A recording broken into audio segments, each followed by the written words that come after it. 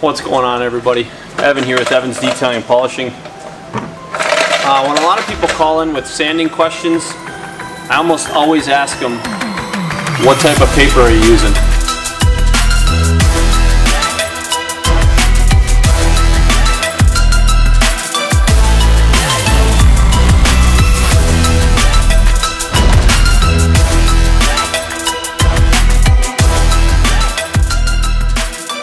So, here's one of the big ones. I've got 2, 3, 4, 5, 6, 7, 8. Yeah, I can count, sorry. That was pretty dumb. I got 8 different name brand sandpapers here. Each one of them are supposedly supposed to be the same grit, but I can tell you they're not. They really aren't. They're so different. If I grab a sheet of 400 of this, or a sheet of 400 of that, or a sheet of 400 of this, or a sheet of 400 of that, I get different results with each sheet. So there's 2 different styles. There's a hook and loop style. This one's got the hook and loop back, so it's like Velcro. And this one is a pull it or stick it. It's got adhesive on the back. It sticks to the flat style. Now, most of you know that there's 2 different styles. There's a hook it and a stick it. Most people are very familiar with that.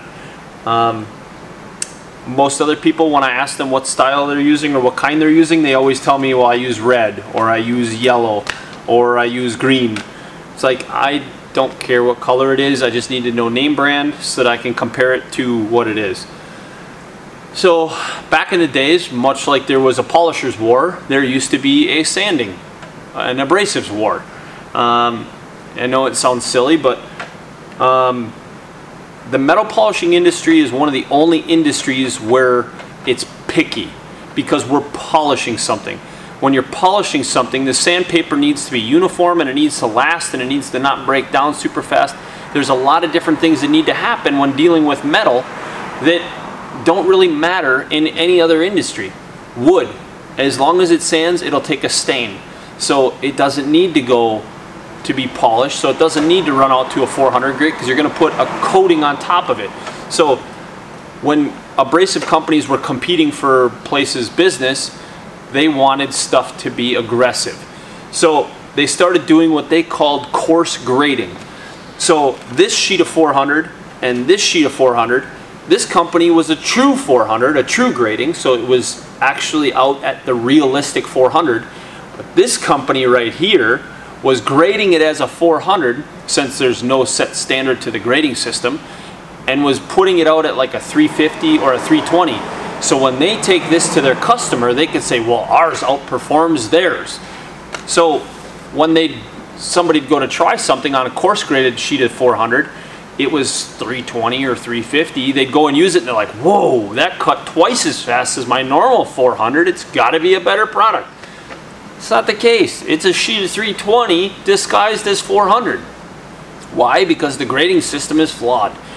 So if I take this, which is designed for wood, I'm not saying all red ones are designed for wood, I'm saying this specific brand is designed for wood. This one is rated at, let's just say, 320. And this one for aluminum is rated at 320. This 320 on aluminum is going to do devastation. It's going to create mass havoc. It's going to do almost like what a 180 would with aluminum paper. Now, what's the real difference? The real difference is the stuff that they put on there. I use all aluminum oxide paper for my sanding. When sanding aluminum, I do not use like the ceramics and stuff like that. The ceramics are designed to hold up better on wood. There are companies out there right now saying that the ceramics work really well on aluminum. I used them years back. I've tried them again here recently. I find that I have to do twice as much sanding with the ceramic sandpaper as I would with my aluminum oxide. The ceramic sandpaper is definitely more expensive, and it's not intended for what I want it to do. So if I'm spending more time is one thing I've never been able to purchase more of. I can buy cheap sandpaper, I can buy expensive sandpaper, I can't buy time. If you're selling time, call me, because I'm looking for it. I could use some extra time. I am running out of time, as it turns out. Everybody's one day closer to dying. I don't want to. I'm running out of time. So if you're selling time, hit me up. 920-979-0386. I'm going to buy everything you got. But it better not be like a bridge to Hawaii or something, because I know that ain't happening either. But nonetheless, back to the sandpaper issue. I can't buy time. What I can buy is I can buy paper that does the job properly. Now, if this paper is designed for wood and it takes me 3 times as long to polish, I would have rather spent 3 times as much on this sheet of paper and saved myself 3 times the time. Because this paper, if it cost me 50 cents versus 40 cents, 40 cents 3 times as long, let's say it would take me a half hour to sand it with this paper, or an hour and a half to sand with this paper, an hour and a half of my time is worth $150. That buys a whole ton of this, that's for sure. And I won't use nowhere near that amount of sandpaper. So I equivalate everything out by time. So figure out what your sandpaper is designed for, and don't necessarily always just listen to your sales reps. I've had salesmen through my shop here 1,000 times. I've had them come through and tell me, this paper is designed for aluminum and it works great. This stuff right here was designed for aluminum. It's the biggest junk I've ever seen on the planet. This stuff right here is rated for 400. I put 220 of my good stuff that I like up against it, and it outperformed their 400. Their 400 was as coarse as 220 grit. So they were coarse grading their paper, and it made twice as much time for me.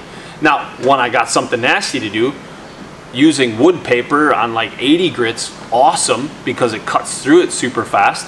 But understand what you're purchasing. Sometimes buying the cheapest paper you can find at your cheapest hardware stores that sell knockoff stuff isn't always the right answer. Buying cheap paper does not equivalate out to working well for you sometimes. So figure out what you're spending in time for that said paper, and especially if you're testing different papers out, definitely use a stopwatch. That was one of the best things that helped me in my earlier years, was using a stopwatch. Figuring out how long stuff took me, especially if I was testing sandpapers or buffs or compounds, that kind of stuff. With our new buffs and compounds, I'm finding that my compounds, I'm using 1/3 less, and I'm not sanding to 600 anymore. I'm stopping sanding at 400, and it's working out just fine. So keep track of your own stuff. The more stuff you track, the better off you're going to be in your business, or if you're just doing it for yourself, for your own truck or for your own pickup or whatever. And if it doesn't matter, it doesn't matter to you. If time doesn't matter, have at it. I'm running a business. Everything's about time and about money, because we've only got a set amount of time to work. Metal polishing is a very labor-intensive business. You can't polish till you're dead. You got to figure it out early. So I really hope this video helps, because these two reds are not the same. This yellow is way different than those two reds, and they're all the same grit. And not just because they're different sizes, 5-inch and 6-inch, but these papers are all supposed to be 400. And if you look close, they are definitely not. So, we'll catch you next time. Like, subscribe, comment, share to your friends. I hope this video helps, and we'll see you next time. Deuces.